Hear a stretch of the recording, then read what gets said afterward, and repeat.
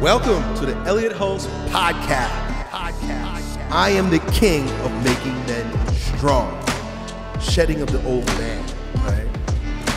That way we can freely walk into rising, ascending, cleansing, sanctifying our souls for.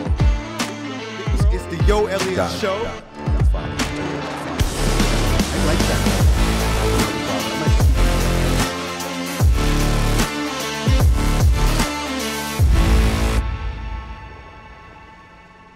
Yo, bros, we're back with the Yo Elliott Show or the Elliott Hulse Show, or I don't know, we'll figure it out as we go along. But it's my show and you're here because you want to hear me talk about some stuff. We've been talking about some really cool stuff over the past few weeks, and I want to keep diving deeper into this amazing stuff that helps you become a stronger version of yourself, making men strong again here in this degenerate age. And so we have been kind of dabbling with the dichotomy between the two ways a man can be. And so we've been talking about initiation, going from one way of being a man into, or better yet, going from being a boy or a boyish man into a man, and a manly man, and a man with dignity and integrity and purpose and focus and mission and vision and drive, because he knows who he is and he knows what's expected of him. He has all of the authority and he takes tremendous responsibility in his life. And so, but like, this is a conversation that can last for eternity. There's so much to unpack. And so I'm grateful for the fact that we can speak to it in this dichotomous way, right? The before being a fully integrated masculine man and what it looks like to be a fully integrated masculine man. But because it's a spectrum, we're always moving. We're always moving from lesser, weaker versions of ourselves to greater, stronger versions of ourselves, more holy versions of ourselves, right? And so this is an ongoing thing. The work is never done, right? You're never fully the strongest version of yourself, I guess maybe until you die, right? Because as long as we're living in these flesh suits, we have resistance. And so it makes it tough. We've got sin, weight, the heaviness of life. But I guess when we shed these bodies, if we have really purged our souls of weakness, effeminacy, and sin, then some people believe that you merge with God, and you call those people saints, those who you know are in heaven, right? At one with the Father. And so we've even used that term, atonement with the Father, which means at one-ment with the Father. And so this is the perfection that we're aiming for as men. My mission hasn't changed one bit. It is to be the strongest version of ourselves. But the rabbit hole goes deep. Now, last week I said that we would this week begin the approach towards atonement. Well, I, as is typically the case, was a little ahead of myself. I definitely get ahead of myself sometimes. And so I intend for this podcast to go on. So I'm going to take my time. I don't need to get to the peak just yet, right? You don't want to be a premature ejaculator, right? I have a tendency to do that sometimes. So I want to slow it down and stroke you a little bit. And that means that we need to spend some more time, a lot more time, on, well, what it looks like to be in the state of disintegration, a weaker version of ourselves, really identify what that looks like objectively and subjectively, and then also the processes by which we purge ourselves of that sin, that darkness, right? I, unlike some Christians, don't believe that we just, when we accept Jesus Christ into our life, we're infused with grace and then that's it. There's no more work to be done. That doesn't even make sense. We're always working. We're working with the grace of God. But at the same time, we got to move our feet, right? You can pray all you want, but you got to move your feet. We're co-creators. God he builds his kingdom through human hands, right? That's what his plan was. And so we got to do stuff, fellas. There are things that we get to do, but for today, we're going to talk about who we are so that and where we are in our fallenness so that we know what to do specifically for you. We're all very different. There are things that I've mastered that I don't need to really focus too much on, but there are things that I'm very weak at that require vigilance for me to overcome and to be triumphant. And I'm sure the same is for you. Where I'm strong, you may be weak, and where you strong, I might be weak. So if we're going to be doing battle, bros, we ought to know who we are in our weakest version. In other words, assessing our state, being realistic about what we struggle with. And, I don't like to dive too much into the why. Why could be a mind trap. Why is totally a mind trap. Why did this happen to me? And then it usually begins with blame. Oh, mommy did this, daddy did that. But you know what? It's all been God's plan. So the why isn't so important, but it is fascinating to know. It's entertaining. It gives us some perspective, but it's not because we can go and fix those things. We can only work on ourselves. And so what does that look like in terms of diagnosis, if you will? A better way to say it is assessment, right? I'm not a doctor. I don't diagnose, but I'm a man with discernment, and I assess. I look and see, there are patterns. Really, assessment is pattern recognition. That's all it is. Recognizing certain patterns and then being able to not predict, but project what might be as a result. And so when we could even go, we could reverse engineer it. Look at the result, what's going on in your life, and then work our way back through the pattern. And we could even find the trauma at which it started, but it really doesn't matter. Because all that matters is what's here and now, right here today, and what we have control over. So diagnosis can become a religion too. We can get this is where those who are into horoscopes get duped, right? Reading these things, look, they're forbidden, but they'll only make a mess of you if you believe that it's true, right? There's a good reason why it's forbidden. It's been forbidden by the church because these modes of assessment give us a false sense of power and ownership over God's creation. Oh, I know what's going to happen because of what God creation is telling me. Well, there are patterns there. There's an essence there, but pure truth only is poured through God's plan, right? So you never really can nail anything down. So that's kind of my caveat here with this too. I speak in terms of archetypes. We talk about the thinking, feeling, being, and doing aspect of a man, his king, warrior, magician, and lover, which is important, but not entirely true. It gives us a sense of things. You can get a little bit more complicated with it in terms of these, I don't know what the term would be, but ENFP personality types, right? That's what I was at one point. I don't know. I think it might change. And we're going to talk about change too in terms of these diagnoses. But, you take a test and you come out to be a personality type. Well, that's helpful for having a sense of yourself so that you can be grateful for the things that are good and work on the things that suck. Right? It's like looking in the mirror, you get an objective viewpoint, but it's not who you really are. You're not really that. I'm not really an ENFP. It gives a sense of pattern in my life. And so, and I say this for you too, whatever your personality letter type is, don't get too attached to it. It's a helpful tool. It gives you a sense, but it's not really who you are, bro. Right?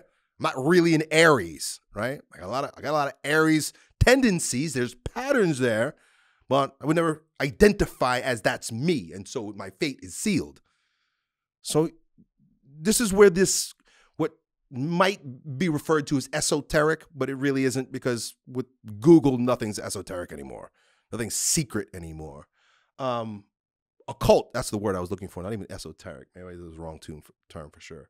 Occult stuff. This could be considered occult stuff, but occult stuff means like eye covered. That's what occult, like ocular comes from, means hidden stuff. It's not hidden. All that stuff's not hidden. What's hidden is people's relationship to them. And they get blind, occult. They get blind by stuff and think it's true. So anyway, little caveat, because I know that there are people that may be listening to me, or they're going to hear some of the things I'm saying, and think that I'm trying to spread error. That's not the case at all. It's about recognizing God's patterns. These patterns are real. The patterns are real, but you can't predict or nail anything down because we're not God. We don't know. So I have another caveat. The man which I discovered, or better yet, the man who discovered, and then through the work of others, I came to discover that he discovered the things I'm going to be talking about right now, in a lot of ways isn't a good man.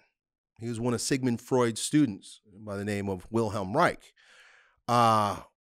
He did some evil things, namely the provocation of women in order to create the sexual revolution. He discovered things about the body and sexual energy. And what I'm going to talk to you about here today, which can be considered bioenergy, that's what Alexander Lowen called it, who's closer to my teacher. But Reich called it orgone, almost where you almost get the word orgasm too. And he called these orgastic reflexes because it's energy moving in the body, or how the energy gets stuck in the body, sexual energy. He called it orgasm energy, orgone energy. Orgasm energy is when it's most fluid and free in a body is recognized in a baby. A baby has the orgone is moving freely through it. And the orgone, just like sex, follow me. Hey, if nothing else, this is entertaining to you. Just be entertained by the things I'm saying. But you might glean a thing or two also. So if you know that the sexual act looks like this. There's a waving of the body. The sexual act is almost a jarring forward or jarring out of the natural subtle energy that wants to move in a body while it's breathing. So orgasm and breathing are synonymous. When you look at a baby breathe, there's a wave-like pattern, right? It looks like I'm doing right now. I look like I'm one of those black girls in the movies or the videos dancing, right? Doing twerks or some shit like that, because it's sexual movement. It's sexual movement. That sexual movement is also the natural movement of breathing. If you look at a baby, there's a extension at the cervical spine, followed by a flexion, and then an extension at the thoracic spine, and then finally all the way down to the bottom. One of the things that I became popular for saying is breathe into your balls. That's what it literally means to breathe into your balls, to have a full breath wave, orgastic wave, way down into your pelvic floor. Not an easy thing to do in a world that keeps us cramped in chairs like I am right now. Carlos, I'm gonna have to get one of these chairs that don't have arms soon. Yeah, I like the man spread, but that's kind of locking up my sexual energy, right? Because there's a lack of movement possible as a result. Think about this one, looking at the screens all day long. So if we're to be, if the perfect, strongest version of ourselves, the purest version of ourselves, the most untraumatized, perfect image of God version of ourselves that's free from neurotic holding patterns, and that's a term that I've used before, but just think of the word holding patterns. Me sitting here for the next hour or so is going to create a holding pattern, right? Short hip flexors, shortened, what do you call this? The rectus abdominis, upper abdominals, because I'm slouching a little bit. Shoulders pinched up, posture. Muscular imbalances, posture. If the most pure expression of orgone energy, life force energy, the Holy Spirit, I don't know how you can religify these terms, but they're scientific too, right? You can look into new science that shows this stuff. Sometimes we get superstitious and if we could just boil things down to just simple breathing and moving, I don't have to call it any fancy esoteric or occult word. I don't have to call it kundalini. It's literally just movement and breathing in the body and the freedom or the locking up of it, right? So anyway, that's my little rant on that. Think sometimes. let's be objective. That's a big part of what we're trying to do here to remove ourselves from this addiction to mommy and the matrix. And that has a lot, there's a rabbit hole itself too. So let me stop. Let me come back home. And so Wilhelm Reich. So what he discovered was that when he would work with his patients, he was a student of Freud, so they did a lot of talk therapy. What would happen is the patient would lay on the bed and the psychotherapist would sit behind the patient and ask questions into the person's head, and they would be laying there. Now, traditionally, it was totally a talk thing. Freud would sit and don't talk and they have conversations, and they would go down some deep rabbit holes, and maybe things were brought up, and maybe things were re-experienced, maybe confessions were made during this sort of ape of the confessional, the Catholic confessional.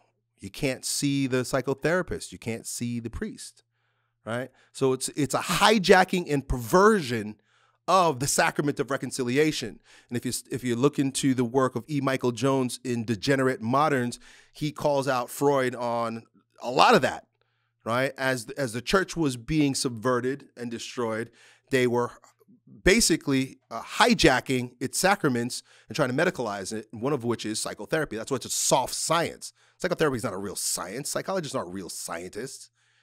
They're more like fake priests, secular priests. Anyway, Wilhelm Reich, one of his students, began to leer over the chair and look at his patient's body when they were breathing. So, maybe he was a ECAM voyeur before that was a real thing. He wanted to see the movement in the body when he's talking to this person. And so he began to observe the herky-jerky, disintegrated movements, particularly as it related to breathing, that would happen when people would re-experience traumas.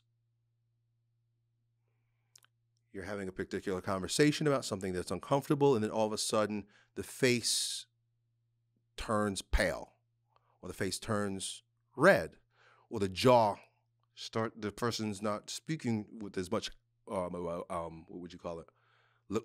Movement in the mouth. It's a little bit more tight-jawed, right? Or their fists start to boil up, or the freedom of their breathing, because ultimately all of these physical movements or tensions are designed to suffocate us. They stop breathing because, as a primal response to threats, we stop breathing, right? If you're in a threatening situation where a tiger might be sniffing you out, you're not going to be breathing like, you're going to literally have to stifle your breathing. So based on perceived threats, we modify our breathing, and that always happens through movement, tension in the body, muscles, in the throat, in the face, in the hands, and the eyes, and the ears. Hope you guys are following me. So he would look over the counter and he would look over the couch, and he'd start to notice these different subtle movements and breakups in the breathing of his patients. And as a pattern recognizing scientist that he was, I'm not going to go into the bad things he did because there's lots of different opinions on this guy. He's probably one of the most fascinating characters of the 20th century. You should really look him up. I mean, but anyway, there are a lot of things he did that I didn't like. But I'm talking about all the stuff that he did that I think is brilliant. He should have stuck with. He bounced from this and started going other places. But with the patients that he started to notice this movement in the body, he started to recognize patterns. And these patterns, he tied them to each of the psychopathologies as presented by Freud based on conversation. He started to notice that the diagnosis of the psychopathology based on this person's character, right, their psychological predisposition, also mirrored itself in their structure. He discovered something that's called character structure. Basically, you look like your psychopathology. And we all got psychopathological problems. I'm not saying you're all psychopaths or psychopaths, but brain problems, mind problems, soul problems is really what it boils down to, feelings and thoughts. They're soul problems. We live in a society that perpetuates that. And even in the name of freedom, we pervert it even more. It's crazy. Sexual liberty is soul slavery. And you see it in the bodies of perverted people. Right? How is it that that's a man, but he switches his hips like a girl? Do you ever notice? There's some guys that are flaming homosexuals that, how are you just walking like that? They don't even know they're doing it. It's totally subconscious. It's like a demon of sorts. There's a spirit in that person. And what Reich began to notice is that spirit shows itself in the body. Character structure. So I'm going to take a pause there. I'm going to drink some water because now you're probably going to start asking yourself, well, what does my character structure say about me? And that's when I dive into the importance of conversations like this when it comes to ratifying ourselves of our weaknesses. It's not about knowing this character structure so that you can fix it or do something or have some feeling or hang up about it, judgment. It's not about that at all.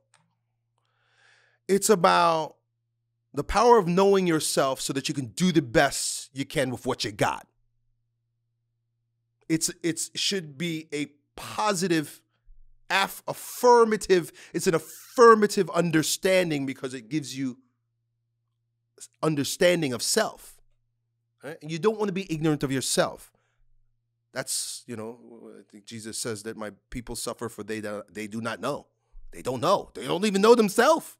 Most people don't even know themselves. They're just a conglomeration of the TikToks and memes that they read all day. They talk and act like a friggin' TikTok. So character structure. Before I go any further, I just want you to understand that this character structure emerges based on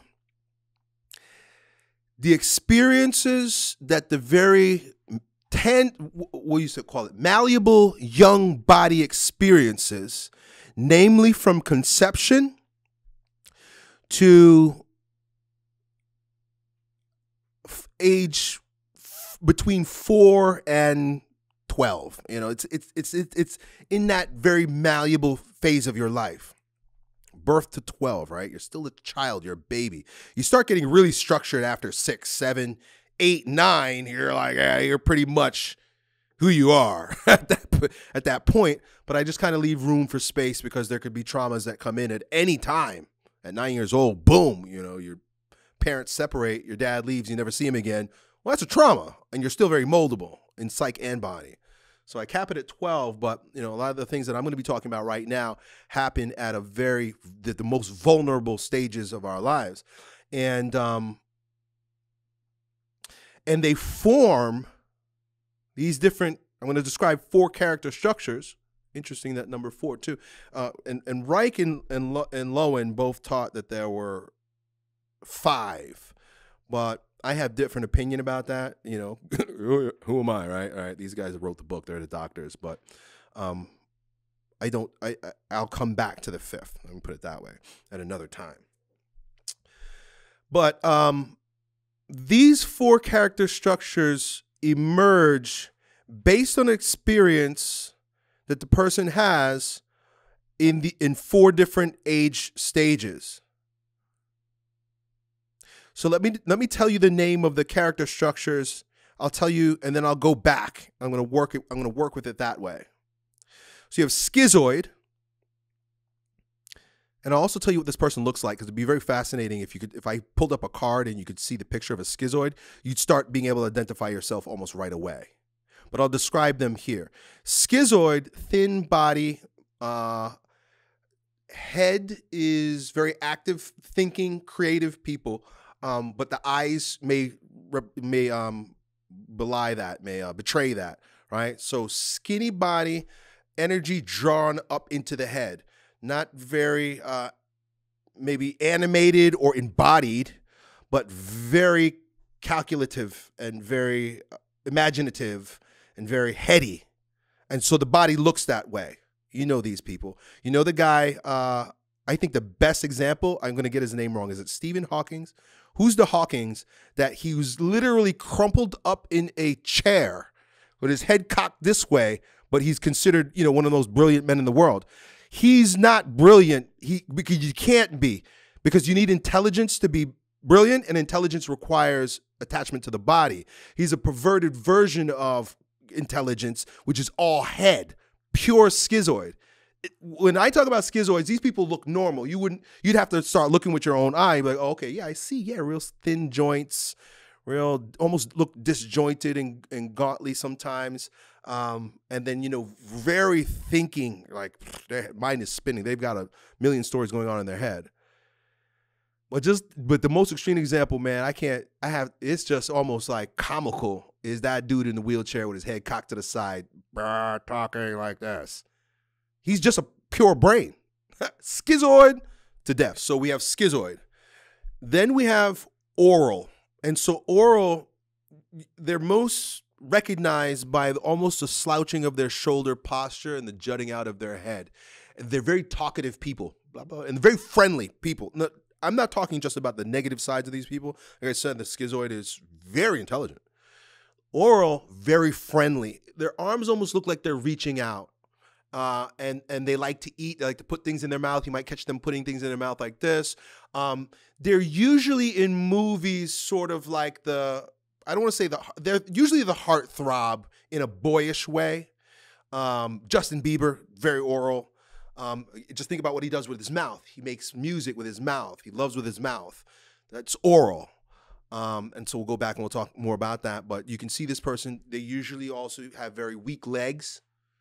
Either hyperextended knees or very thin legs. It almost looks like they can't stand on their own legs, and that's what the arms are about. They're reachers, and so they hang on other people. There are a lot of them you would say they're extroverts because they get their energy from other people. Then you have masochist. Masochist in the movies are often the fat funny guy. Is a masochist. The masochist is one that keeps a lot of energy in and so builds up this way. So usually thick, short, blocky looking people, a lot like me. My mother is a pure masochist. If you ever get to see my mom, even her neck has gotten shorter and shorter over the years because there's a clamping down at the throat and at the pelvis. And so they'll even look like a square little blocky person, but a lot of times they'll have a small butt that almost tucks under, and it's because they're clenching. There's a clenching down at the anus and at the throat. Where orals are like a wide open, masochists could be a closing. But, there's an opening and a closing. And so one of the things that you'll notice about masochists is that they can come out, but then there's guilt and shame. A lot of that going on. There's a lot of guilt and shame.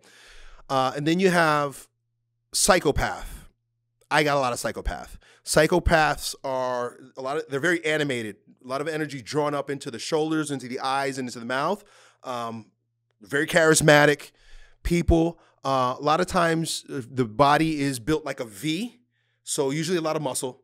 But also you'll get this when it's very exaggerated, this very thin waist, small, like the meme, right? Of the guy with the big upper body and the small legs. There's a tendency towards that with the more psychopath character structure. Now, you might read different definitions in the dictionary. I'm basing this off of Wilhelm Reich's character structure and what I know from the studies and I did 3 years of therapy, I guess you could call it. But it was so much more. I'm sure this will be a recurring topic for us. This whole idea of bioenergetics. I can go on and on because I see a lot of it even in the churches, especially the Pentecostals. There's something that they understand, but maybe in a different way, about the soul and the body, and that there needs to be the charismatic movement in the Catholic Church. It's charisma. It's this, getting out of the way and letting God's stuff, which when I say God's stuff, I don't think it's all good. Demonic stuff can be in there too. Spirit stuff is probably a better way to put it. Spirit stuff work its way out. And some of it's joyful. My first experience with this was joy, tremendous pleasure and joy. But I've also had sorrow. And so these are what Wilhelm Reich would describe as the trapping of emotion in the prison of the body, or neurotic holding patterns. They're nervous system holding patterns. And so, for example, so first of all, think for yourself which one of those you resonate most with. Not that it's you, but like I said, I think it's a spectrum too. I know it's a spectrum too. It's a spectrum based on age, and it's a spectrum based on how the energy moves in the body. So I said earlier that, I'm kind of a masochist. My mom's a masochist. My dad's a psychopath. I'm a lot of both. You see what I'm saying? So these are psychological predispositions based on learned behavior. It's also based on your genetics. I'm built this way, not because I worked hard in the gym, but I didn't choose this body to be, strong and powerful and thick and muscular like I am. That's a gift that came from my parents. But with every gift comes a curse too. So I'm a masochist, but I'm built like a brick house, right? And I think my mom also got my pretty face from my mom. My dad's not a bad looking guy either. So the character structure is not just based on trauma, though I'm going to talk about those traumas in a moment now, because there's a way that these emerge most intensely. So I do believe that there's a genetic predisposition to these structures. There's also nurture, right? Isn't that the age-old debate? Nature versus nurture? Well, it's both, right? Because God is a spectrum, spirit and what's here, flesh, right? Most perfect example is in Jesus Christ. Jesus Christ glorifies creation because God became man. It's the perfect spectrum. He is God, you see? So we can't hate the body. We can't ignore the body. We can't, make the body an idol either. The body is integral to God's expression. God's doing God's thing as a spirit. It's just that the body's temporary. The spirit, your soul is eternal. So let's talk about the traumas, though, that are associated, or the experiences. I say trauma because, that's a word people like to use these days. But let's talk about the experiences associated with how these four character structures emerge. And I guess I have to come back because we've been talking for over 30 minutes. I got to come back and remind you why we're doing this. I can get lost in the minutia of these things too because they're fascinating ideas and I love all this stuff. Like I said in a different show, I'm a dilettante of sorts. I love these ideas. But we don't lose sight of what we're doing, right? Like, why do I want to know all this stuff? Well, number one, knowledge of self is a helpful map. It's not the total truth about yourself, but it gives you an idea of your tendencies, your patterns, and things you should be vigilant against, and things that you should be grateful for, but not to become proud of, you see? So it's an objective view of ourselves, which is critical for personal growth, right? If you say what matter in business, they say what you measure grows, right? What you have a bead on, you can work with. If you don't know the bottom line in your business, it's gonna be very hard to make financial decisions. You don't know who yourself is. You're gonna have very difficult decisions making about, your path in life. You don't know yourself. But why are we talking about this now? So that we can get all this stuff out the way and clean our slate and be ready for the imprint of the Lord, becoming kingdom citizens, the truest, most holiest, strongest version of ourselves. We have to, in my opinion, we have to navigate our territory. We got to know our territory well so that we can be vigilant against its degradation, be vigilant against our tendency towards sin, our fallen nature. We want to master it. And so this is a means of mastery, self-mastery. I did a survey the other day, and I asked guys, what out of these 4 things, what were you most interested in, succeeding in your life? Fitness, females, finances, self-mastery. Overwhelming majority chose self-mastery. I was shocked. I was like, wow, what does that even mean? But there's something men understand, and that is we can have mastery over ourselves, and we should. Over our passions, right? Our weaknesses. So that's why we're doing this. And how do these character structures come about? Well, based on experiences in different stages of your growth. Different stages, namely between the conception and we'll wrap up like around between age 4 and 6. The schizoid, which we know a little bit about based on what I said before, has their positive and negative aspects. I could probably do a whole show on each one of these, and maybe I will. So let's keep it succinct. Between 0 and conception, between conception and age 1, and very shortly thereafter being out of the womb. Now, this tells you something. If a psychopathology and character structure can form in a baby in a womb, and all those people who say that it's just a clump of cells, those people that say that, this refutes, this challenges their stupidity. And we all know that's stupid. A baby's character structure begins forming in the womb based on these findings, right? And once again, I'm a dilettante. So you're going to argue with me, but to go do your research. Don't expect me to go prove my point, right? It's entertainment, remember I told you? So a lot of times these types come about when there's famine or war in the mother's life.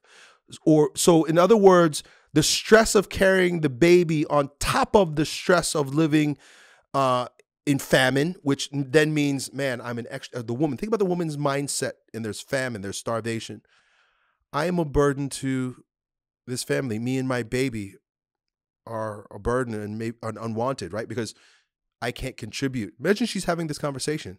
I'm big and I'm heavy and I need extra food. And oh, poor me. Maybe I don't deserve as much food, right? What that does is it begins to create an existential or a mind-body split inside the baby. That's why the schizoid is so up in the head. Or war, fear for my life. Me and my baby might not make it. Here's war. Or drugs. I'm so spaced out and doped up all the time that I even forget that I'm pregnant. So there's a split in the mother that happens during her experience of being pregnant with this baby that will create that split in that baby's mind body. That would lead to someone being more of a schizoid type. Unwanted baby is another one, right? The mother already starts hating the baby. Don't want this baby. That creates a split in the baby. Don't think it doesn't. Right? So those are some of the ways that this comes about. It also can happen after coming out of the womb, but this is closer to oral. If the baby and the mother don't have a connection, a warm connection, if the mother sees the baby as an object and doesn't have that warmth for the baby, that's a part of the schizoid split, but that probably happened long ago anyway. 9 months in the womb, baby already knows this bitch don't want me.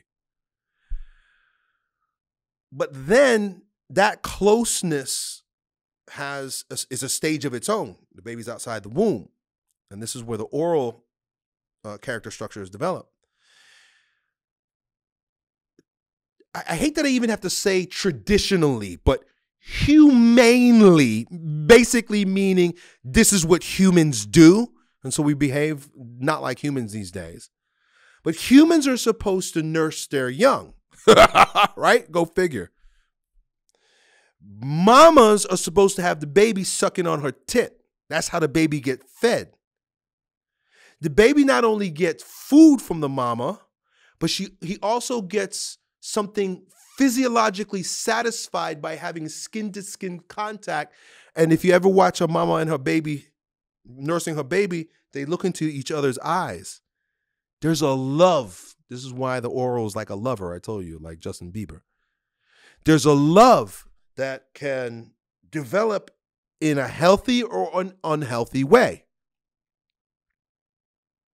All of these splits, there's healthy and unhealthy. The extremes are unhealthy. So the oral character will develop mainly from two types of splits. Either not enough mommy. Oh, let the baby cry it out. Oh, give the baby a bottle. I don't want my titty hurting in this baby mouth. She keep biting it. Oh, I got to get back to work. I can't be nursing this baby. Give her a bottle and a binky. Oh, breastfeeding is barbaric and only them African ladies that walk around with their titties out do it. That's something for savages, right? This is how modern people think. They're so stupid. We so smart, we stupid. And if the baby don't get that, the baby does this. It reaches. Think about the oral character structure with the rounded back and the reaching out arms and the mouth wide open, always licking shit. And they get stuck like that. Isn't that funny? When you're a kid, they used to say if you make a face and they slap you in your back, you get stuck like that. Well, when the energy flows in the body in such an intense way at such a malleable age, the body gets stuck like that. Isn't that crazy? It could also be too much baba. I'm more familiar with that in my family. We nursed all our kids. We still got some orals. It's genetic too. My wife's oral. But too much gets attached to this. This is where you get just too much mommy attachment. All your pleasure come from mommy. And so when you can't get mommy anymore, you're looking for what girl can I get this from? What drug can I get this from? What video game can I get this from? I need this pleasure that comes from mommy, right? So, I'm pausing in my thought because I'm talking about this, happening based on nurture versus nature, man. And I spelled it out for myself. I don't really know. It's a combination of both. It can't not be. Like I said, my wife is oral. I am psychopath. There's not a bit of oral in my entire family. Maybe there is a little bit. I'm exaggerating. I think my brother Ellis is a bit oral, but my parents are psychopath and masochist. They're totally different type of character structure. My wife, she's oral. And two of my kids all my kids have a taste of orality, but the ones that had the titty the most are really collapsed orals. She gave more to them. The other two are a little bit more held up and they didn't get as much breast. So it could be too much, but the bottom line is it's something that happened in that stage that builds this character structure. Something to do with it and genetics. Well, anyway, so that's my caveat. Entertainment. Remember, I'm just saying to entertain you guys. This is fun stuff, right? You enjoying yourself? Cool. Don't take me too seriously. And so that's how that character structure is developed. And so that person, and so it would be good to go back to each one of these and talk about the sin, the tendency towards uniquely their sins, so that you can see where you can improve, right? So like the oral, their sin is attachment and pleasure seeking and addiction to good feelings. These people become very promiscuous a lot of times until it ruins their life. These are like addicted lovers. Most of these people, these are ones that tend towards heavy addiction. Who's a really good example of that? Kurt Cobain, total oral, given to addiction. So there's good things and there's bad things. These are the most friendly people. Orals, super friendly. Most of my best friends and the people I get along with best are orals. Orals and psychopaths love each other. We're a good match, right? And so, they love our energy and we love their adoration, right? So we kind of feed each other's egos. The masochist develops around the time that, so I already taught you what that body looks like. It's a short, thick, energy clenched at the butthole and the throat. This person, their personality type tends towards bouts of extroversion or explosion, and then guilt, expression, and then repression. They can never really get things going because the minute they reach out, they pull back. And that's why the body gets thick, because the energy never actually gets a chance to throw itself out either through the throat or through the butthole. And you're going to see what I'm saying in a moment here, because there could be a clenching of different diaphragms and sphincters internally that develop this character structure. When I say the muscular system, we think like, oh, neurotic holding patterns in the arms and, the muscles we see. No, we got muscles in our throat. We got muscles from the rooter to the tutor, right? The whole alimentary canal. And think about your diaphragm, right? The muscle that draws your breath in. You lose it, you die. So the masochist is like I said, short, thick, sometimes very funny people, friendly people also as well. So there's good things and there's bad things, but how did this happen? How did you become a masochist? At about age 3, potty training age is all about autonomy, and it's about bodily autonomy. And so around that age, you're expected to sort of start eating for yourself, picking up a spoon and eating, just put food in front of you and you deal with it, which is a level of autonomy, or that could be infringed upon too, as well as potty training, when you're going to shit and when you're not going to shit. Okay, we got to get you out of these diapers. Mommy's got to go back to work. You can't go shitting yourself at the daycare, right? Whatever. So the autonomy gets challenged. Well, I can't eat and shit whenever I want. That's why the closure at the throat and at the butthole. And so what would be the natural way, in other words, in the most resourceful way for that individual, because we're all very different, there's no hard line rules, but allowing that person to evolve in the autonomy of what they put in their mouth and how they let it come out their ass comes into play. And so you have different scenarios. Force feeding a kid to eat when it doesn't want to eat something can create a closure in the throat. And so that creates a lack of expression. All my expression right here is through my throat. When I'm being a masochist, my pitch of my voice goes up higher. That's the masochist coming out in me. If you watch videos from like 2009 on my YouTube channel, my voice pitch is very high because I was unaware of what I was doing. But I hold a lot of tension in my throat. Now it's because my mom was stuffing food down my throat. I don't know. I might have just got it from her because she got it. But who knows? But I know this about myself. And so even as I'm doing right now, because we're talking about it, I make a conscious effort to keep my throat relaxed when I'm talking, because I could flow more easily. That's a big part of it. Mama's got to go back to work, so you got to stop pooping yourself. And so then in shame, this person is colored by shame and guilt and about normal things, because it's all about their autonomy. Like my mom never liked to speak up, because as a kid she had to walk on eggshells, and so she never spoke up. And then so as an adult, she feels that comes up, because if she's in a circumstance where she needs to speak up, sometimes she feels bad, like, oh, I shouldn't say something. Right? That's what a masochist will do. They'll boil on the inside before they say something. If they're not expressing themselves true, that means clear that throat and say something, bro. So there's that, but then there's also, hey, am I allowed to go? Am I allowed to go now? And so the butthole muscles start getting spastic as a result. So you get a masochist type. And finally, the psychopath is the best way I could describe this, but it's not always the case. Nothing here is cut and dry. Is a boy who becomes a son husband, meaning that I don't know how much this is true, but this is based on what I've learned from Lowen and Reich.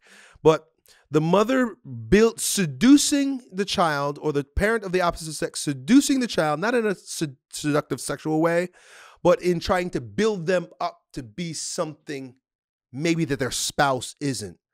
My boy's gonna be the greatest XYZ. I can't wait till you could take care of your mama with all the money you're gonna make as a ABC.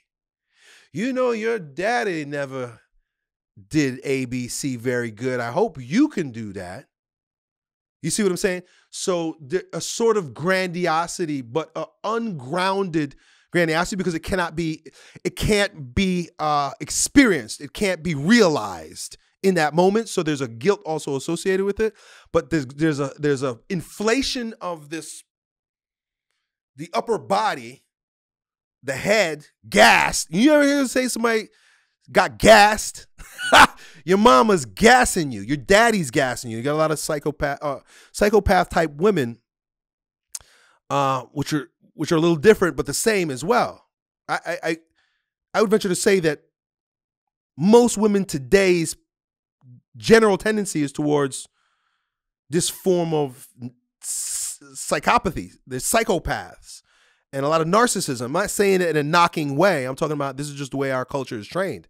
I'll say, for one thing, there's not a single person, not a single man that's not a phallic narcissist. If you got an iPhone and you're looking at yourself, you staring at Narcissus Lake, the pond that he caught himself in. That's where the word comes from. Our iPhone, right? So we all narcissists, and because of it's the menu of the day. We all are our own gods, right? If you're American, you can't not think that you should be free and sovereign over your own life, and the First Amendment means you should be able to say and do absolutely anything you want. There's this sense of I'm God, and my freedom, my rights, right? That's a narcissistic way. It's a disordered way of looking at life because there's no authority. And that's part of the reason why masculinity is what it is today too, because men don't know how to take authority because we don't know how to receive authority. We have no God, you have no head. And so anyway, so there's these archetypes in the zeitgeist too, meaning it's in the collective unconscious. It's in the collective. And so psychopaths are very good leaders. They're great leaders. They're great entertainers. They're very charismatic. Great seducers. And I say great because, maybe there's something to it, but also, they can seduce people in bad ways because they're so charismatic, because they have this charisma, they have this energy. And because I identify as a psychopath, I have the character structure and I can identify with myself. We've got very strong, because we're gassed up, very strong heads, and can literally bend reality or want to bend reality to our wish. And that's why you get a lot of politicians. Most politicians are psychopaths. They want to bend reality to their mind, and they're willing to do it. Very ambitious people. It could be also very dangerous. So I think we're coming up on time here. Yeah, we are. I tell you what, maybe I'll take some feedback from you. You watching this video and you want me to go deeper into character structure, because it's really ultimately, like I said, all about eliminating sin. There's choices we can make by receiving the grace from God above, but this is about knowing ourselves so that we can be vigilant against the demons and our darkest self leading us down degenerate paths. And so it's an assessment of sorts. It's having fun. I know that Thomas Aquinas would speak about the 4 temperaments. I don't think it's very different, except it's much more tangible. There are people who think they're a temperament. Oh, I can take a test. No, I'm looking at you. You are a masochist. Get it? Just look at your body. How it shows up in your character? Well, it depends on the state of your soul, how you choose to roll. And that means we got a choice.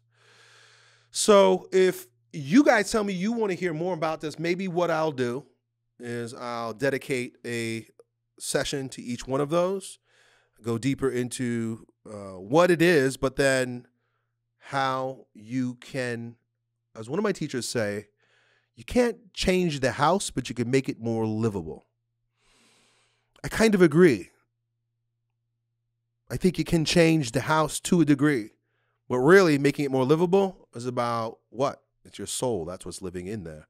So it's about becoming your most holy self.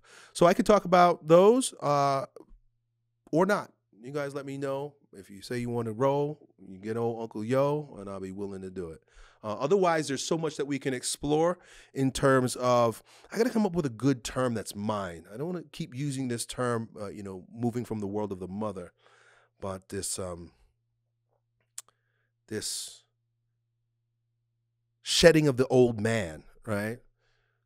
That way we can freely walk into rising, ascending, cleansing, sanctifying our souls for the big bro upstairs, God the Father, atonement with the Father. That's really what it is. I like that, though, atonement with the Father. I might just keep using that term, atonement with the Father, becoming citizens of the Father's kingdom. Yes, brother. We can go there, too. All right, cool. Well, that's it. That's all. Talk to y'all next time. Done.